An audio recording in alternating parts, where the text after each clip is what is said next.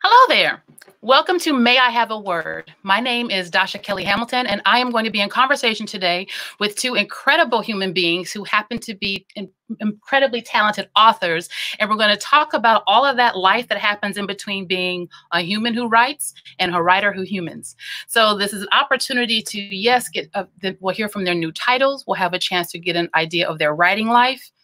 But we're going to get a chance to talk about the people who write these words as well. So tonight we're going to have a chance to talk with Jen Rubin and Angela Trudell Vasquez. So our first guest is going to be Jen Rubin. I want to share some words that have already been said about her title, We Are Staying. And this is me doing fancy stuff. Not very fancy at all.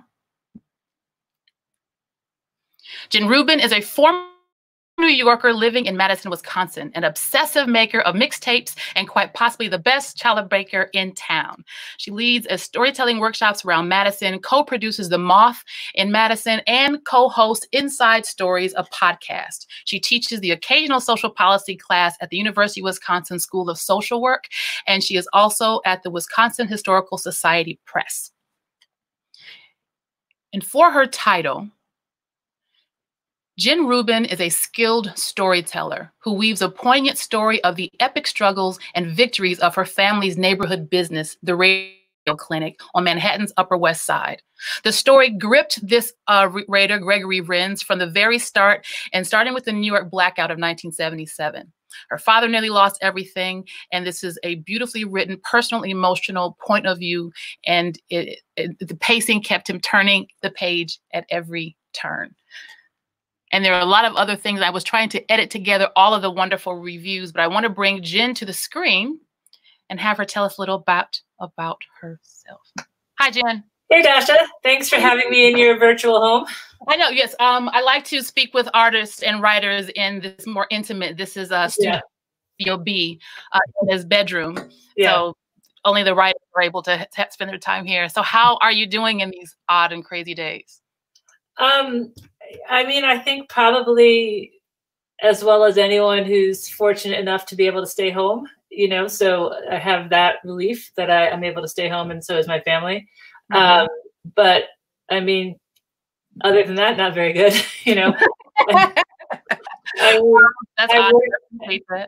worry about, you know, I worry about the world, you know, and I also worry, like, my parents are in their 80s, like, when am I going to see them again, you know, all that kind of thing. And I'm trying very hard not to spend as much time on Twitter as I do. It's not healthy, but so far I haven't kicked the habit. I don't know. It kind of makes you feel like you're outside in the world when you're not outside in the world. You mentioned having your family home. So you have some, I like to call them neo-grown. Yep. So I have a 20-year-old and a 22-year-old. And so they're back here with us now. So that's an unexpected treat, actually. Mm-hmm. You know, where were they? So this is a return home, right? They're not normally with you. So my daughter, who's 20, she goes to college in Worcester, Massachusetts, and she's having a great time. And you know, came back here. And my son actually has been living with us since August because he's trying to do like an online college. So he's saving some money and he's home with us. But I think he was used to having other outlets, you know, outside the house besides just us. But right. My daughter, similarly, so she's was able to tune into a virtual town hall. She's going to college in Southern Illinois, which has a main campus in Missouri. Okay. Which will be next fall. But we were curious if fall was actually going to happen. So they've mapped out all of their emergency plans and disinfectant schedules and how they're going to redo schedules. They're removing the lounge furniture from the common areas to minimize lounging in common areas. So they've gone through a lot of different pieces. So I was giving her the update on what the campus is planning, and she was like, yes. I said, I would have made a great roommate. I don't know what but I get it. So, but on this end though, what is it like having these almost grown people who used to need you to make their bed? I mean, it's nice to have them. I mean, obviously there's like, you know, frustrations because it's, you know, 4 humans in the house and whatnot, but it's just a nice treat to have them around in a way that I didn't think we would be, you know. We sort of revert back into lots of our, you know, we're playing very aggressive competitive card games, you know, and you know, Did you say aggressive and competitive card games? Yeah. This Uno? What are you talking about? No. So it's called Pounce, and it's like speed solitaire. So you play solitaire against each other really fast, and it's very frenetic. And so whoever wins the round controls the music for the next round. So it's very high stakes, and we all take it very seriously. So so you passed on this love and this encyclopedic love of music to your kids, it sounds like. Yeah, although I mean, we all have our own tapes, so that, so we have Sonos, so we all have Sonos program in our phone. So the second someone wins, they like quickly kick the person's song out of the queue and put their own song in. So it's very, so it's fun. I love this as an idea. I need something else that's high stakes. I need something else that's high stakes. I really love something that's high stakes that actually isn't, so that's my favorite. So. Yeah, so ours is over the spring break, Kima and our younger ones who are middle school-ish, we're giving them the strategy on Monopoly. And it's like, no, here's how you do a side deal. Here's how you make sure that the bank is solid. So that's an interesting, and he's talked about how at first learning the game, they were questioning all of the strategy. And then day 2, the claws came out, they're talking smack over breakfast. So I think we're raising them right. It's happening. Yeah. You talked about reading. So being a writer, typically we're also huge readers as well. But you almost said you were almost reading to the point where it's unhealthy. Tell me how that can be possible. Well, I guess what I mean is what's been surprising to me, and I don't know if you're having this experience, I have not been able to get myself to read a book. I just feel like pandemic brain or something. I can't focus. And so scrolling on Twitter is easier, which I don't think is good. So I've actually been listening to a lot of podcasts. I've been taking really long walks and just trying to lose myself into stories that way, or actually just trying to learn stuff. So I'm really quite a reader. So I'm surprised. I have a stack by my bed and I'm just not touching it. So pandemic brain. So it's you get distracted, or what's happening when you open the pages? I'll read a chapter and then I'll just be like, I don't know, like I don't have the attention for it. Okay. So I would say that's a win. So you're used to opening a book and plowing through a whole book in an afternoon? Is that or just read for half an hour, an hour. I don't know. My attention span, it just isn't what it usually is. So I'm working on it, but not that hard. Do you do audiobooks? Yeah, I do. But I mean, I've really just been more doing these podcasts, because each one's an hour and I could do 2 if I want to, or not. So I've been doing more of that. And actually I should do audiobooks. I know my dad gave me his password into Audible, so I should do it. Yeah. I really like them. And interesting, I find that I'll listen to audiobooks that I won't necessarily read. Like I'm not a huge fantasy, warriors, wizards, and all that kind of good stuff. I was watching Lord of the Rings like this. Yeah. Was fascinated that happened in Tolkien's brain. But I find that I like listening to mysteries. The detective novels. I just finished this incredible series by Tomi Adeyemi. The first was Children of Virtue and Vengeance. So it's gods and magic and wars of clans, and it was great.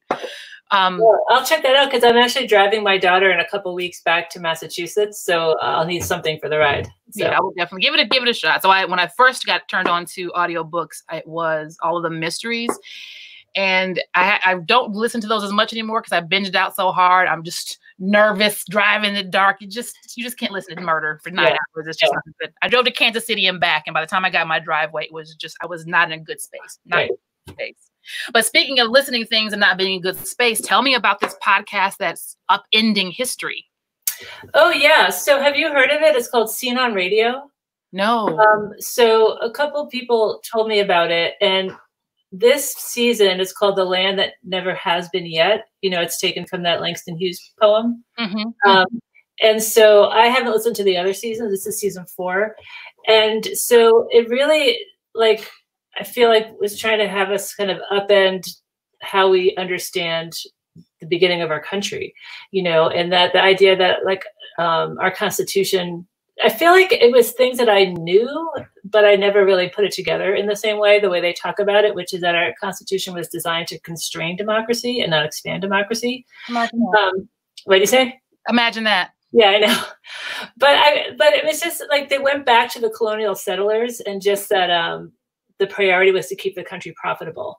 And so that was in conflict. You couldn't be amassing wealth and be a true democracy, right? And so anyhow, so they really just dive deep into it. It's really interesting how they do it, and right from the beginning, then you get the the expansion of the cotton trade and slavery, and right from the beginning. But if if they started doing this before the pandemic, but now it's the pandemic, and so the same parallels are here right now, right? It's the reason why we're going to force the meatpacking plants to be open. It's the reason why, we're going to end the safer at home order because, because capital is more important than democracy, So anyway, it's just been kind of interesting just to get really like into the weeds from the beginning, and build from the beginning. So I've been enjoying that.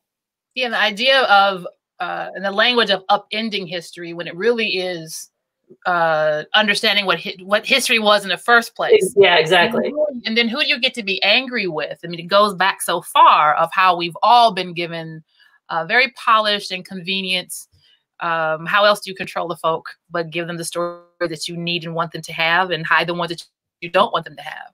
Right. So, but to know that it's always been baked in the bread. How do you see what we're walking through now?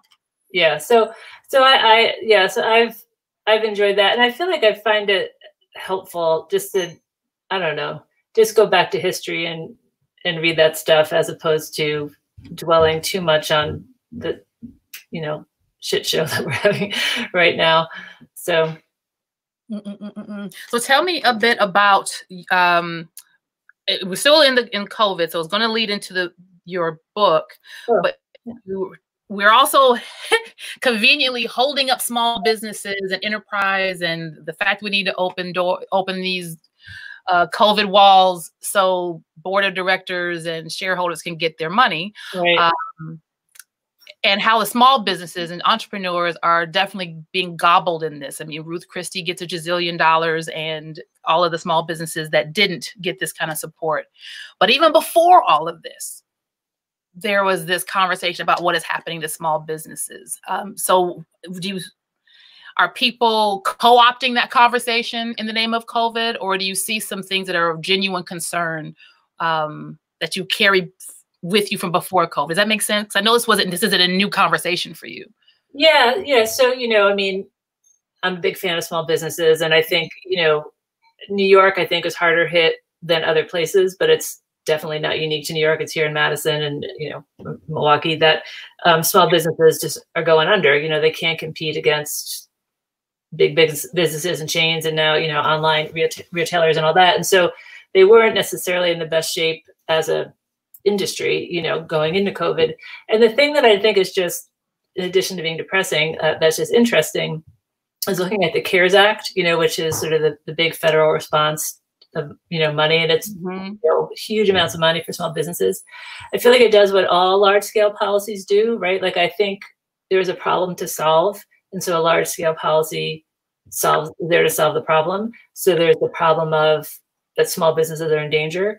But all of our policies, have such weakness in them. And so, like, the two things that I think are always baked into the DNA of our policies is, how are rich people going to get richer?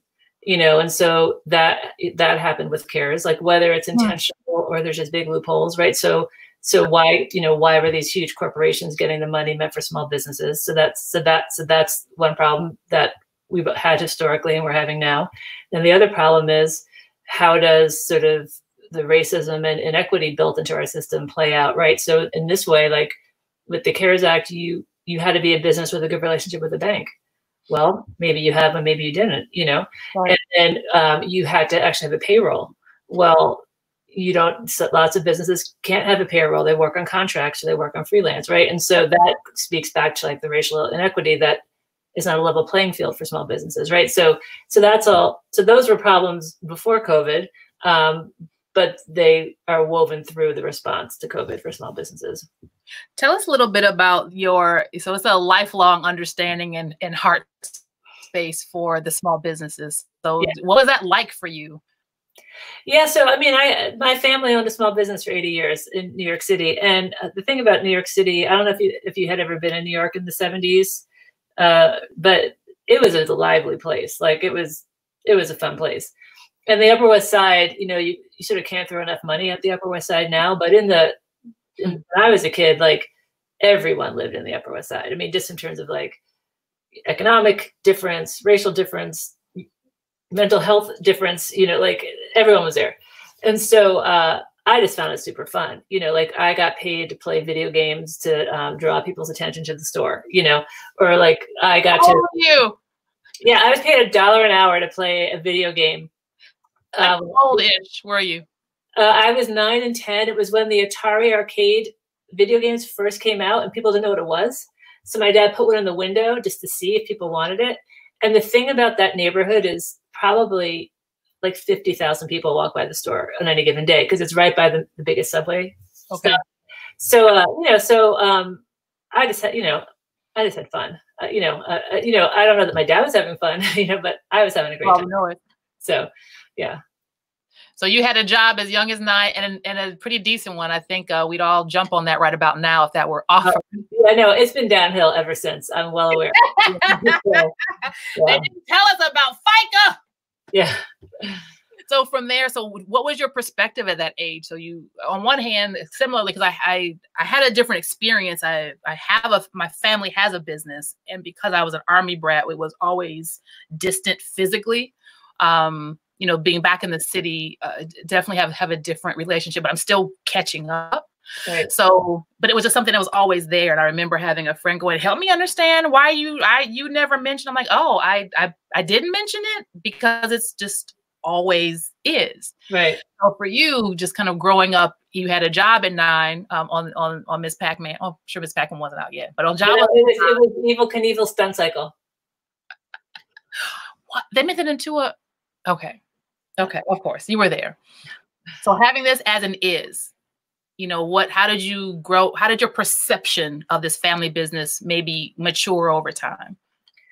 Well, I think in that neighborhood at that time, each block was just filled with small businesses, right?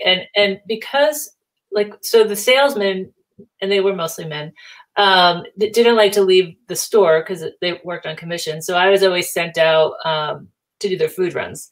And so I would go to, you know, the Korean deli, or I'd go get dumplings, or wherever I would go. And no matter where I went, they'd give me free food because I was Alan Rubin's daughter or Leon's granddaughter.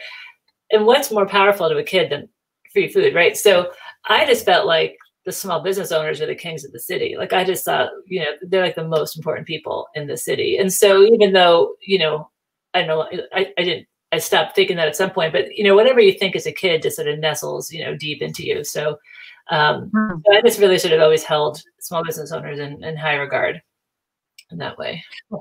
Have you ventured into an entrepreneurial venture yourself? I don't know. I mean, no? Did I? I don't know. Well, I guess I published my own book, so I guess so. Yeah, I did. Was there ever so were there dreams or thoughts that you would be a part of the legacy? No. So, because the thing about small businesses aren't doing well, at least not in New York. I mean, the gentrification was such, and eventually took the business under. The gentrification was such that the last 10 years of the business were just horrible. Like there's just, you can't triple the price of your merchandise, even though the rent triples. So it was, it was nothing that interested me, just because it seemed untenable, you know? No. So I like the community-based aspect of it. I mean, my dad was very much like a big part of the community. And so I think I sort of retained that community-based approach to my work, but I didn't want to take over the business. That makes sense. I understand. That makes sense. Yeah. So what brought you to write about it? What made you want to put this story to press? So I feel like, and again, this was maybe more so in New York than in Madison, but I just feel like there was all these people are doing reports and writing think pieces and sort of bemoaning the loss of small businesses, but I didn't really feel like anyone was telling the story. You know, so I wanted to be like, okay, like data aside, like what actually does a neighborhood lose when it loses a business? And so I thought, well, I'm a good storyteller. I understand policy. And I think the story only is interesting if I show because it was my family story, but it's any small business story, you know? And so I thought, well, I don't know, I'll just do it, you know? Oh, I'm off the screen. Okay. So, you're doing great. You're doing great. Thank you. I'm sitting on a ball and the ball keeps rolling. So anyway. Besides the great reviews that you've gotten for the text, what have been some of the feedback you've gotten just about what people have learned, or other small business families that you captured something? Because it's that you have an insight that a reporter per se isn't necessarily going to have. So what's been some feedback? Well, that's been really gratifying because at least, I mean, my experiences, I mean, I tend to have a lot of self-doubt. So I was like, I don't know, is this any good? Like, who knows, you know, but so like,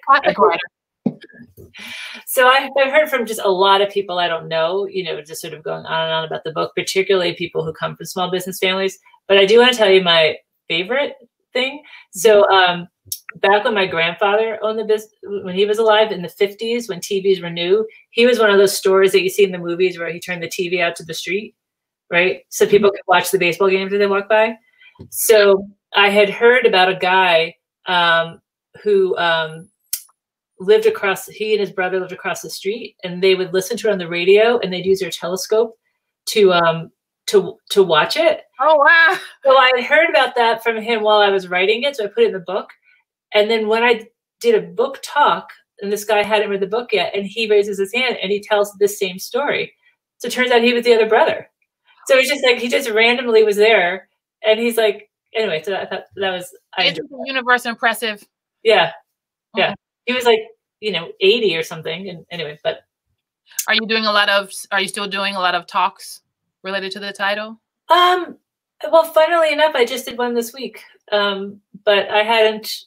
Oh, and I guess I am. I'm doing a few. Well, good. Yeah.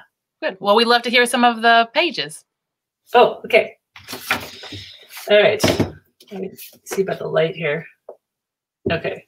So the reason why the title of my book is called We Are Staying is because in 1977, the store was looted during a 25-hour blackout, and 2,000 stores were looted. And so my dad had put up this We Are Staying sign the day it happened. So this is about that. Because people were just very happy that he put up that sign. So New York City had long been known for its cycles of decay and renewal, but by any measure, 1977 was part of a dramatic cycle. While New York remained a powerful draw for countless people to pursue their dreams and opportunities, it was also an economic freefall. Steep budget cuts were made at terrible human cost, reducing essential city services such as police, garbage collection, and basic maintenance. Municipal employees fought back with a wildcat garbage strike in 1975, and the police union threatened to pass out Fear City flyers to scare tourists away from New York. In parts of the Upper West Side, the city landscape itself felt inhospitable with abandoned buildings, unreliable subway service, and rising crime. It is hard to overstate how out of control life felt to many New Yorkers at the time. They feared that the social order, and perhaps the city itself, was in irreversible decline. After my dad put the sign up, people came in to thank him. They were relieved that this long-standing business did not see the looting as proof that the neighborhood was too deteriorated to remain. People came in offering my dad flowers and hugs. They said they were considering leaving the neighborhood, but were reassured by Radio Clinic's decision to stay. One longtime customer said, "We were thinking of moving, but if you are staying, then we are staying." Another, after hearing the news that the store was staying, said, "What would we have done without you in the neighborhood?" My dad was amazed. This was the moment that initially got me interested in the book project. Why did my dad decide so definitively to keep the store open? And why did it matter to people outside our family? Radio Clinic was one store in a city with thousands upon thousands of stores, and a moderately successful one at that. It didn't provide any type of service people get emotionally attached to, such as a hairstylist who can do wonders with hair. It was not a particularly beautiful place. Yet customers were coming into the store with flowers and happy to the point of tears that it was staying open. In 1977, on the Upper West Side, it felt like it mattered whether one small business remained open or closed its doors. For the residents of the Upper West Side, the looting looked a bit like the end of civilization. It left many people shaken. They knew that once a community goes far enough downhill, a vicious cycle of disinvestment begins. Every vacant storefront meant a lower commercial tax base, which hurts the schools and general infrastructure. The lower portion of the Upper West Side had experienced a revival in the years before, but that wasn't true north of 98th Street, where Radio Clinic resided. Middle-class New Yorkers did not want to be left in a dying city, and many had the resources to leave if it seemed the best course of action. Dad was under no illusion about the neighborhood. He knew Radio Clinic shared the block with boarded-up stores, vacant buildings, residential apartments, and established businesses. He didn't keep Radio Clinic open to avoid adding another vacant storefront to the block or with the lofty intention of anchoring the neighborhood. It was far simpler than that. 43 years earlier, his dad, who had run for his life from Russia, put his stake down on this block and slowly built up the business. When Grandpa became ill with cancer, he passed the business on to his son. This was the family's business, and my dad wasn't budging. Thank you for that. Yeah. Wow.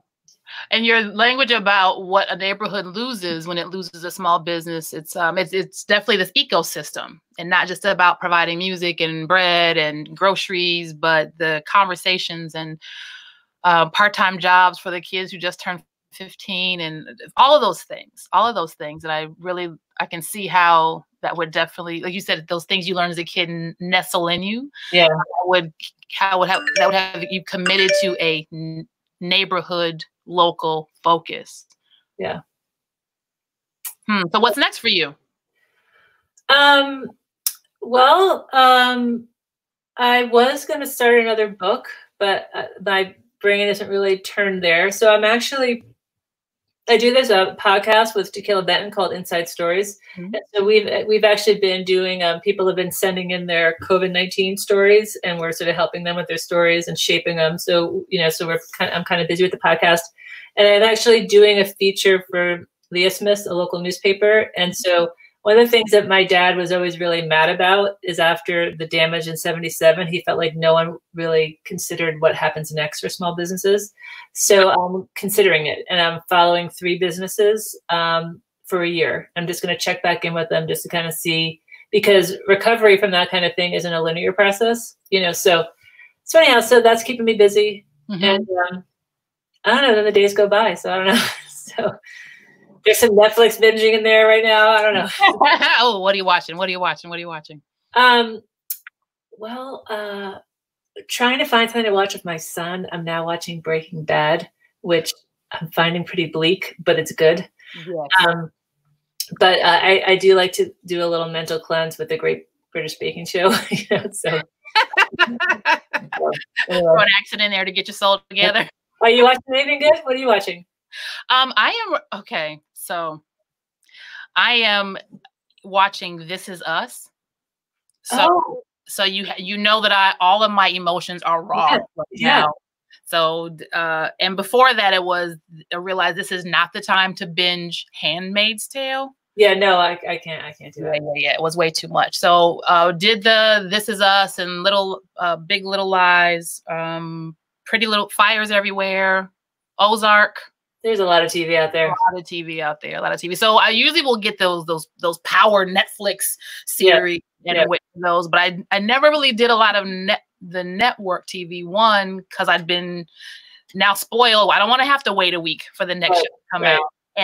And I always just felt like if I miss one, it's a soap opera. So you miss one, yes, you can jump back in, but social media doesn't help. You just know that you're missing too much. So I didn't commit because I knew I couldn't stick with it. So some of these really popular shows that I saw so much and heard so much about, and This Is Us is just beautifully written. So getting a chance to kick back and like you said, put a little sugar in my brain. Yeah. Yeah. So I would love to have you come back and talk a little bit more about things that you're scribbling on. I'm going to invite our next writer to the screen, but thank you for sharing. Your piece. See ya. Absolutely. So our next writer who's going to join us, put on my eyes. Angie Trudell Vasquez is a poet, writer, performer, and activist, and a 3rd and 2nd generation Mexican-American from Iowa. She earned a BA from Drake University, where she was awarded a Ruth Lilly Fellowship. She earned her MFA in creative writing and poetry from the Institute of American Indian Arts. And she is the author of a poetry chapbook, In Light, Always Light. And her poems have appeared in Taos Journal of Poetry, Yellow Medicine Review, Raven Chronicles, The Rumpus, Return of the Gathering, Place of the Waters, and Cutthroat. And Angie is the Poet Laureate of Madison. So this lovely, lovely title of hers. I'm going to read a quick excerpt from Mark Zimmerman. But In Light, Always Light is at the same time a very corporeal book, rich in the experiences of friends and family, cooking and eating, planting and harvesting, working and playing, and of course, dying. Trudell Vasquez is a careful observer of the transformational moments, both personal and cultural. Hi, Angie. Hey, how are you? Wonderful woman. How are you? I'm doing good. I moved to my kitchen for better Wi-Fi, so hopefully there's no background noise. So oh, no worries, no worries. We're all cozy right in here. So how are you finding these strange days? Well, you know, I'm always an optimist. Like James Baldwin, I'm alive, so I have hope. And I have a big day job and a big role to play as a Madison Poet Laureate. So I feel like I am an ambassador for poetry, but I'm also an ambassador for hope and positivity. And how do we go forward? And I really think we could turn things around, but it's a struggle sometimes, I'll admit. So yeah, some days are good, some days aren't so good, but you know, I believe in us. So. Thank you for that. We need somebody to believe in the us part. So in the days that are not as great, is it that they're long, or is it the isolation, or is it something just in the air? Well, I think the days that are long and hard are the days that I miss my family. Mm. They're in Chicago, they're in Milwaukee, and they're so close, but they're so far. So that's hard. And not being able to squeeze the little ones in the family, that's hard. Mm. But, you know, everyone's healthy so far in my immediate family. But I got family in Iowa too, and they never did have the lockdown there. So they're peaking right now. They're peaking right now. Yeah. And herd immunity, are they? I don't know. You know, we have a different type of governor in place. So I think in those days, like I have my rituals, you know, I drink my tea and I do my yoga and I dance and I hug my kitties and I walk in my neighborhood and I've got this great park I go to that I can watch the people just do all sorts of crazy things. It's a place that I go, Radar Hill High Stand Park, where I sled once a year. It is the biggest hill, and it is a joy to go down that like lightning speed. I can't see, but I'm watching people. They run up and down, and they do push-ups, and they take their kites and their kids and their dogs, and so that's getting me through to go out in nature. Yeah. Have you? And I'm looking around. You can do the same. Nobody saw you. Have you rolled down the hill? I'm wanting to. I'm telling you, it is rough. It is a big hill. Okay. And I am not afraid of the grass or getting in nature or anything like that. But if you wanted to come and roll down that hill, it would be a trip. Because every time I sled down that hill, I think, is this the time I'm going to break a leg? You know, and your hair's in front of you and you can't see and you're spinning. One year I lost my hat. So I was telling the kids, can you get that hat up on the hill? Can you get that hat? It's a joy. It's a real joy. Yeah. Now you are big on yoga to the point where you want everyone to do yoga. And I've said this before, and make me understand. Well, I don't know if it's like I want everyone to do yoga. I want people to find that thing that makes their body hum and sing and feel good and strong. So for me, it's yoga, but it changes. Like it used to be dance, and now it's yoga. I did Nia at Coral Central, yeah, for a really long time. And then I transitioned. So, and sometimes it was biking in Milwaukee. I biked every day to the office. So I think you just have to find that physical thing that feeds you, that you get done and you're like, wow, I feel so good in my bones right now. You know, I could do anything. Something to make your body hum. Okay. Yeah, makes your body hum, makes your body sing, makes you feel all sexy and young. That's, yeah. So how are you? One of the things I'm curious, because you'll give advice, especially being ambassador also of positivity, that you have an 11-year-old in your life who you're helping to keep less anxious. But whatever you were telling them, I think I need it too. Well, yeah, I just tell him, like, because he's 11 years old and, you know, school's a little bit, you know, heavy for him right now. And I remember to be that, you know, when you want to be that really good student and you struggle and maybe things don't always go well. And now we're all sheltering at home. But I tell him the smartest people in the world are working on a cure. Like, just hold on. Like, the scientists, the doctors, there are people who care about the rest of us and they're working on a cure. So that's where I try and lift him up. You know, it's hard to be 11. Like, I don't know if you remember being 11, but 5th grade and 6th grade, that's torture. Yeah, you know? I agree. Yeah. And what I think about of that age is how, I mean, that lunchroom is their world. Yeah. The politics and the dynamics and all the things that we up here know. Yeah. But absolutely how intense it can be.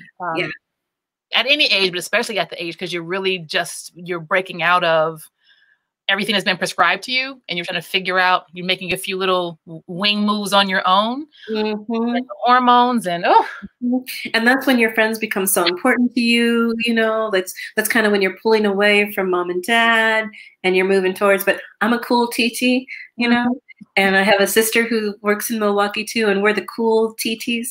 But, you know, he's the first boy born in the family in like forever. There's 3 girls. And now him, right? So we didn't know how to work with boys. We didn't know. So, you know. Interesting. We have the same family. We've had a male at each generation. So my cousin, you know, I've got some second cousins that are males. And so their systems are kicking out boys. But it was, you know, my cousin, she had a daughter first. And by the time she was pregnant with her son, who's now in his early 20s. He says, "Oh, this will be a piece of cake," because she was the junior mama of her sisters, right? She says, "Oh, just another baby."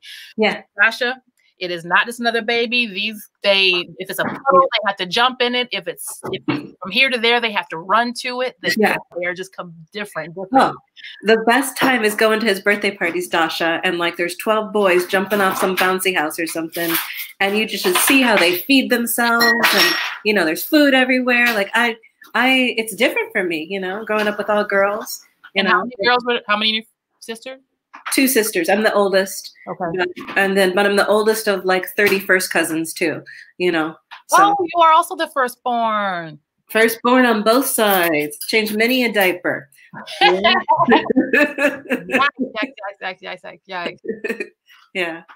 Yeah. Do you have a family gathering? Do you all get together? We haven't done that in Iowa for a while, but we host Thanksgiving. That's the one holiday I get. And we bring my husband's side of the family and my side of the family, and we all just crowd in, and I get to make the turkey. And like, I love family time like that, right? You know, making memories, and we all have our specialty, and it's a good time. Yeah. You know, drinks are flowing. We have more pies than anybody needs. It's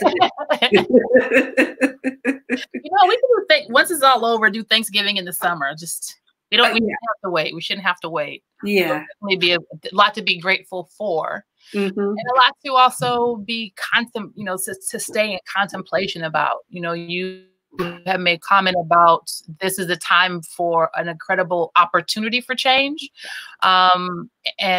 But not just edits, but a transformational change, a human evolution, in fact. Yes, we need to evolve. Let's evolve, right? Like, when this is over, we're going to have climate change we're going to have to deal with. So let's get these skills that we're learning now, and let's learn how we can be different. And, you know, in my biggest hope of hopes, we would transform our economy and the way we live and the way we commune with nature, and we would live in more symbiotically, right? And like, there's no reason why anyone needs to be homeless or anyone needs to be, you know, hurt. Like, I feel like we can transform ourselves, but we're going to have to work on it. And it's going to be generations, because we have a lot to overcome. I was listening to Jen talk about the forming of this country, and I have no illusions that the Constitution wasn't written for any of us, right? None of us. Just nice words on paper. But if you go back even farther, this exploitation and this extraction of like many places, it's been going on for eons. Well, how do we change, you know? And how do we change something that's been happening for eons? Right. I think we recognize it. We call it. We live in our history. We say, this is our history. Let's recognize it. Because I don't know about the history you got, but I learned a lot after my formal education about how the world really works. Really you know? works. Yeah. And how do, and eager to make these changes not just feel like wonderful words. You know, and poet to poet, you know, you can paint this picture and it feels, and I'm going to rally the, had a chance to listen to Angela Davis, Giovanni, and one of the things that Angela, like we're homies. Oh, yeah. Angela was saying, at that time, you know, they were certain that the revolution was about to happen. Yeah. And clearly it hasn't yet, but but was grateful to be able to work at it and approach it with that kind of a fervor. That's only possible when you think and feel and know that it's about to happen. But that's from the emotional place. So yeah. What's going to be that distinction between how we feel, what we want, and making that move towards this evolution? Well, I like Howard Zinn. He has the same, you can only see progress if you look 100 years back. So you look 100 years back and you can see we've made progress. Now it goes back and forth. But I think we start looking at how we eat. I think we start looking at how we use water. You know, when I take my walks, I am the woman out there picking up the litter, Dasha. I'm out there in the streams, getting the litter out. And this is, to me, like, we lead by example. I know we poets, we can create worlds with our words and worlds, right? We could do this, but I think we have to live it. And I think we have to teach, like you're a teacher. You know, I think of all the people you've taught over the years. You've made the world better just by teaching all those people through Stillwater. You know, and I like to think about laying seeds when I do poetry workshops and talking to young people and even older people. We can all learn. So, yeah. Laying seeds. We just don't give up. That's the thing. We don't give up. We have much better success if we never give up. And I love Angela Davis and Nikki Giovanni, and they are very powerful to me. And I believe in their work. And what a great example is Angela Davis. When she came to Milwaukee and spoke at Marquette when we could get together way pre-pandemic, there were so many people in that room. And it was a love fest. And we're running, hugging each other from Racine and from Madison and Milwaukee. It is not going to be through the differences. It's going to have to be through love that we evolve. Yeah. One thing that's interesting, and you know that phrase where the personal is political, the political is personal, and you describe yourself as a political person. And in this day and age, it could simply mean that you work on a campaign or you vote a party line, or really limited to the conversation, the transaction, as it turns out to be, of voting or not. But when you say that it's part of your being, I wonder. And not at all changing your language, but in my ear, political, is that the description? I think so. Well, I live with my husband who's a Marxist, and truth be told, I'm an anarchist, right? But I know that we have to work inside and outside of structures, right? So I think growing up in Iowa early on in a very white community, about 98% white, I learned that I needed to listen to myself and not listen to others' expectations of who I was, or because of where I was raised or who my family was. So that real strong sense of self came really early. And I remember, and this may sound a little bragging, but being one of the smarter people in the class, right? And just seeing how class and race and economics affected people. So I could be a woman of color, but because my parents had a little money and some education, I was treated better than my poor white colleagues. You know what I mean? So these are early experiences. And I remember being so angry at injustice, even as a young person. So this is just maybe who I am. And as Mexicans in a small white area, we bonded together. So my early days of marching with Cesar Chavez in the Lettuce Boycott and establishing the Chicano House and, you know, going to political rallies or to raising money for AIDS when I was a baby activist, like these things, this is who I've always been. And I remember when the ERA didn't go through in high school, and I was so upset. I'm like, why aren't we in the streets? Why aren't we burning our bras? So, you know, it's just the way I approach things. And I'm really lucky to have had politics for breakfast with my parents. Like, we would talk about Vietnam. For breakfast with my parents. We did. We would have long debates. My mom at that time was a Democrat and in the Union, and my dad at that time was a registered Republican. And we'd have these great debates. And I did start life as a registered Republican because my dad took me to vote, or took me to get my thing. I found the evidence, you know, and I'm really more of an independent, but, you know, this is how we were raised. And my husband would be like, how can you guys talk for 4 hours? I'm like, because that's what we do. We eat breakfast, and then we just sit there and we debate. And I have some political family members too who went to Vietnam, or I had a white grandpa who was in World War II in Korea. So, you know, these are just things that we've always talked about. Or my mom's dad would correct her education in Newton, Iowa, about how, you know, Mexico was stolen from the United States. So this is just part of who we are. And what a gift that it was, these long conversations with truly different vantage points, and not the choir. You know, the choir trading. Oh, that's really rich, because just often, you know, you breed like breeds like, and to be able to hold your own, but also maybe not have your mind change, but to appreciate other points of view. Yeah, debate and not necessarily just about wanting to win. Yeah.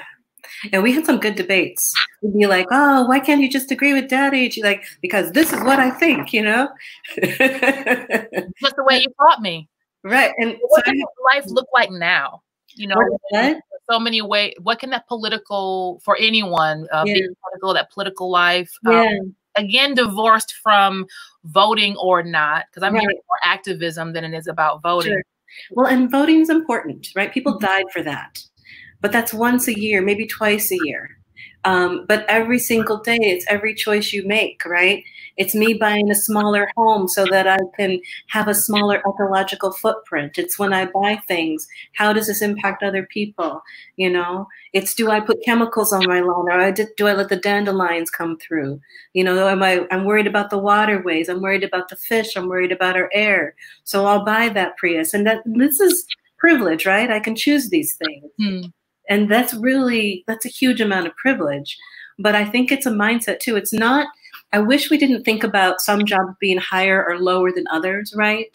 I wish we thought like all work is valuable. You know, like my grandmothers cleaned houses. They did laundry, right? And that's valuable work. That's important. The work that our folks do for garbage, like where would we be if we didn't have that? Where would we be without the cashiers? Where would we be without these folks that do these jobs that may not be valued monetarily, but are definitely part of our society and our culture? There's this great book by Marge Piercy, Women on the Edge of Time. Everyone has to switch jobs. So sometimes you're doing maintenance, and sometimes you're working in the waste treatment plant, and sometimes you're watching the children. But I love that book because it's kind of a feminist utopian society of how can reimagine work. And then if you're doing like the hard, nasty job, you get to work 4 hours. Whereas if you're doing a cushy job, you got to work longer. But everyone rotates. And I love that idea. Kind of like summer camp. Yeah. Now it's your time to clean the latrines. Yes. What do you think will be the conversation? And I'm drawing on your positivity. I'm going to draw right now on your positivity. What's going to be the new discussion about work and workers and value of essential tasks after all of these, after we move into whatever the next phase of normal is going to be? Yeah. I think our next phase of normal will be us in masks for a couple of years. It's going to be interesting. Like my husband's an essential worker, so he's out every day. I'm an essential worker because my day job is in domestic violence and sexual assault. So that's what I do for a day. I think we're going to have to reimagine how we work. Imagination is the greater activism is what one of my mentors said, Joan Nevaeh Kane, and I love that. Imagination is the greater activism. So we can create a better world, but it's going to take a lot of us. So I don't know, like I was listening to all these webinars on how to reopen an office, and it's loaded with possible lawsuits and how do you balance the needs of workers and OSHA. It's just this whole new world. What we go back to work? Example of a slippery slope. What's that? Can you give an example of a slippery slope? Yeah. Okay. So we had the safer at home order overturned, right? And then we had folks in bars last night drinking, no masks. All of those folks who own those establishments, if someone contracts COVID and goes there, that's a lawsuit, an opportunity for a lawsuit. So all these people that are opening have to have good CDC guidelines, right? The 6 feet apart. So it's going to be interesting as we figure out how we work in this new world.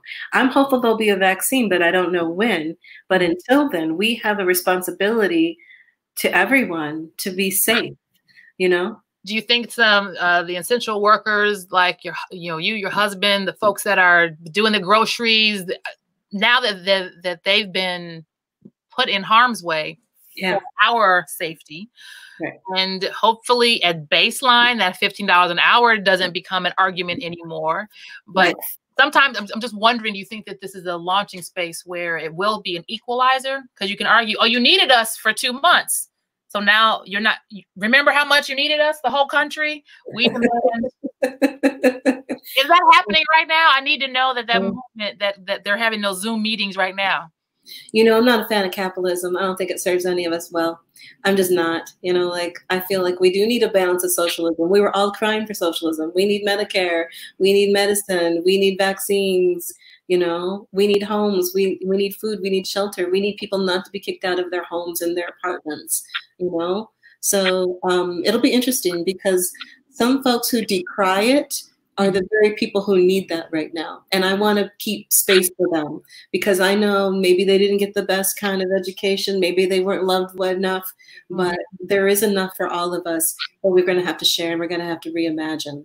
So I'm a fan of sharing and imagining. Most definitely.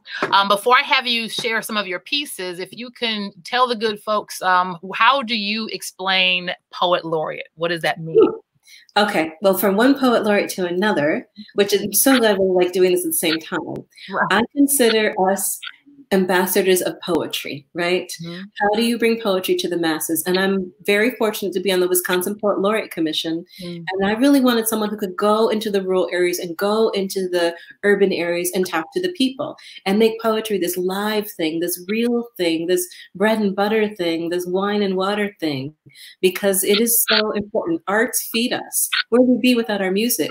And our poets and our stories and our movies, because we're all binging on Netflix right now. Where would we be without these words? Without Questlove doing his DJ mix every night, without Jill Scott and Erykah Badu, 6 million people to heaven, without your poems, the heart and the human. Can you imagine where we'd be without Motown? Where would we be without all this history that was made by real people like us, artists, So yeah, I love the arts, I can't wait to get into a museum again. I can't wait to go listen to music. Can't wait to get my dance on again in a big crowd of people. My sisters and I, we go to the Dead show, and that is the trippiest thing ever. That is a wild show. The Grateful Dead shows. Okay. Yeah. I mean, that's a very tender age right now. They can't be out together. It's it's. Well, Jilla, can you please share some pieces from your book? So family is so important to me, Dasha. So important. So I timed it. It's a 4-minute poem. Okay. And I love nature and flowers. It's called Peony Springs. So this is Peony Springs, Newton, Iowa. From my first book here, or it's my third collection, but my first not self-published, Peony Springs, Newton, Iowa, circa 1986. 1. White wood house on a large lot, vegetable garden out back, chicken coops, beehives lined pink cream, peony plants, coral shrubs scattered the green, divided by a dead man's hands, 50 years. His flower heads droop with perfume and ants in spring. Herbaceous oasis blooms crimson up from the street. 2. Cousins sneak a cold one from the icebox. We cruise past the dining room table, wall of flesh, the burn pit and raspberry bushes, through the ravine to the seam, the V peak of the hills where dappled light spills between rocks and discarded beer cans. 3. We sit, share sips and secrets, doors on the land, who we want to kiss, vortex to the spirit, where the long dead and buried come out to prop us up, sit on the stairs, hold our hands, pat a sad back. We feel them. Our stories unfold at the kitchen table. We listen to lore told by uncles and aunts. People who die come back.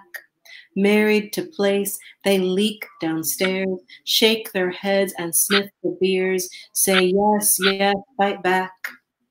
4. Backyard bowls fashion other worlds for us kinfolks, an emptiness where consciousness rings. To see ancestors' ghosts, look twice over your shoulder.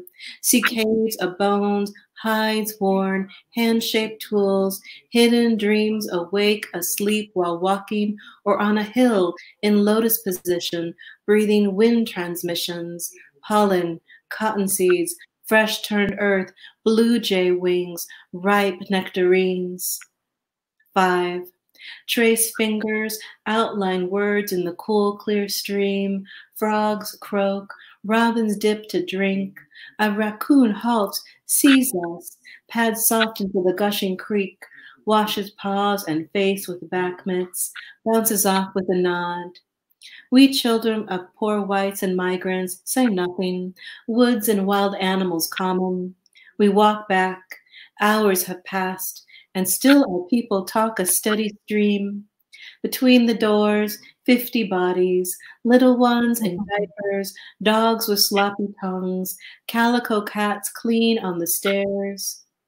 Line at the bathroom, 3 cousins deep, television screen buried behind a sea of legs and blue jeans.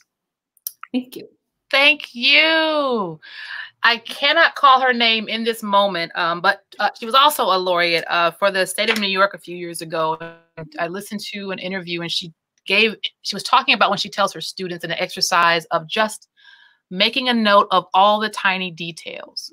The sound of the garbage can lid closing, the push, the way you have to wiggle at the handle to get the screen door open, and just paying attention to those details. And I love that piece because it captures those pieces that paint a picture, that also tell a story. And that line of people that are gone will return.